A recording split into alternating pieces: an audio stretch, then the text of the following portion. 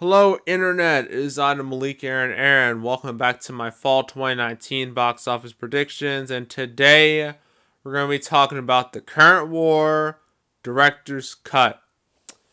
We're going to talk about its pros and cons, and let's get this over with, because let's be real, I don't care about this movie, you don't care about this movie, no one cares about this movie, so we're going to go through this as quickly as possible. Alright, so let's go.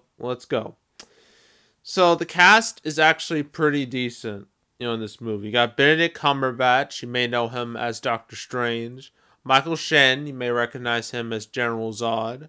Nicholas Hoult, you may recognize him as Beast in the new X-Men movies. And you got Tom Holland, who you all know as Spider-Man. So the main four actors here were all in superhero movies. Just a fun fact.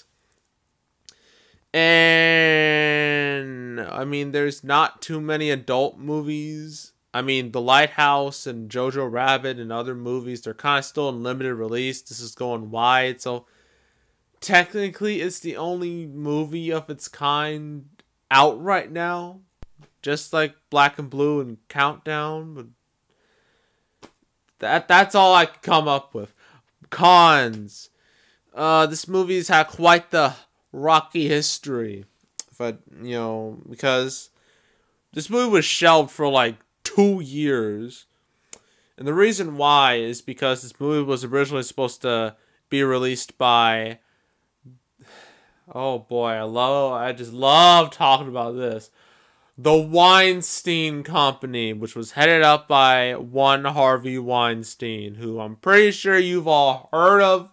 You heard about him in the news. At least once.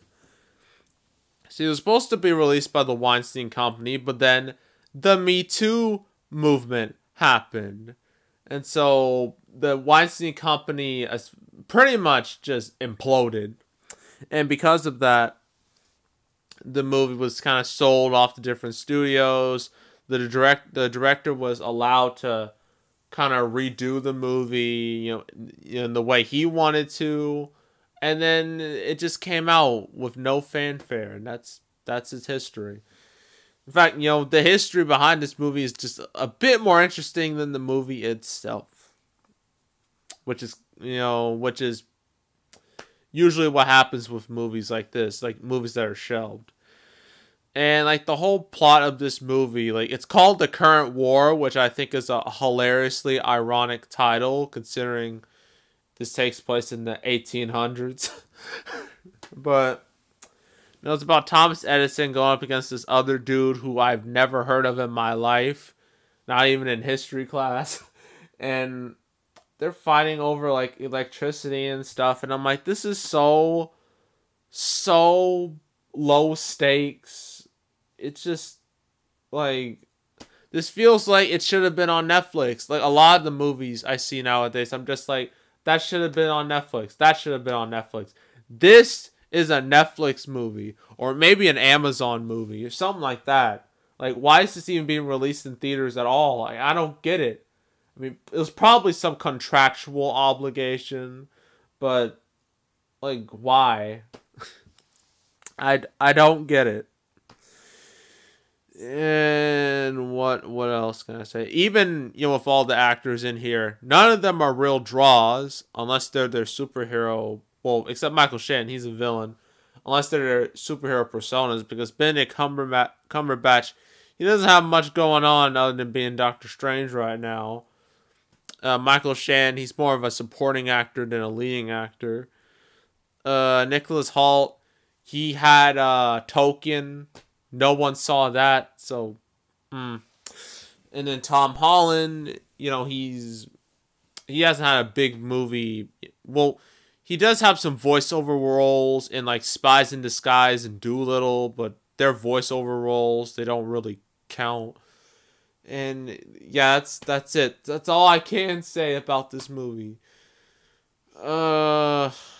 Opening weekend-wise, I have to say 3 million. As high as I can go. Just $3 million for the 3 days. 3 million opening weekend, like 8-9 million total. It's gonna have a very quick life in theaters, and yeah, that's it. That's all. That's all I can say about the current War Director's Cut. And we're done. We're done with October. We're done with the fall, and I'm just like, thank goodness, because it was pretty uneventful overall. I mean, we had some big, big movies that came out. It Chapter 2. There was that. There was Hustlers. There was Downton Abbey. And then the big one was Joker. But after that, everything just slid down real fast. And then it just ended on... It didn't even end on a high. Or nothing close to a high. It ended on such a low note that it's kind of depressing. But we do have the holidays coming up starting next week. And, oh, no. Originally I thought, oh, November is about to come. Things are going to get better, right? Then I look at this. This is November 1st. All the movies coming up. I'm just like, oh, no. It's not getting better. At least not yet. Hopefully it gets better soon. But next week, But we'll talk about next week's releases when I talk about them. So yeah, that is all. Make sure to subscribe, like this video, leave a comment. Want to go check out all my fall 2019 box office predictions. I have a playlist of those. Got a playlist for summer blockbusters, summer not blockbusters. I have to eventually do my October recap. And then I have to do, start my holiday box office predictions with all these just super duper appealing movies right here. These 4. Well, Harriet actually looks alright. The other 3, no. And, yeah, that's all. And I am out.